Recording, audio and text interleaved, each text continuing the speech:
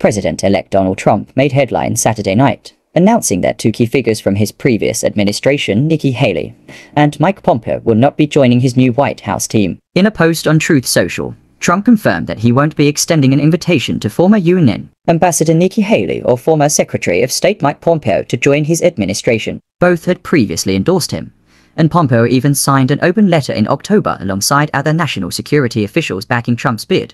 While the message was firm, Trump expressed gratitude for their past service, saying, quote, "I very much enjoyed and appreciated working with them previously and would like to thank them for their service to our country." Both Haley and Pompeo have stood behind Trump despite occasional differences. Haley, who even ran against Trump in the Republican primaries, has been supportive, recently publishing an op-ed endorsing his campaign. Pompeo, although not as publicly vocal, has voiced support in key moments, like signing a letter describing national security concerns under Biden. Thanks for watching. For more updates, stay tuned to News 30. Don't forget to subscribe and hit the bell.